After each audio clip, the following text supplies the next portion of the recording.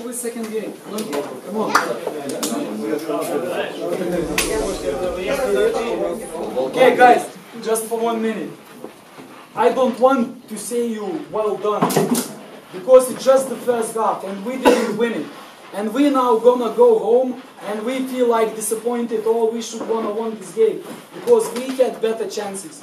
We had better opportunities. We hit the post. I know how hard it's gonna be there. And I don't want you to repeat the same mistake like we did last year after we drew against Malmo away and we maybe felt, oh, at home it's gonna be easier.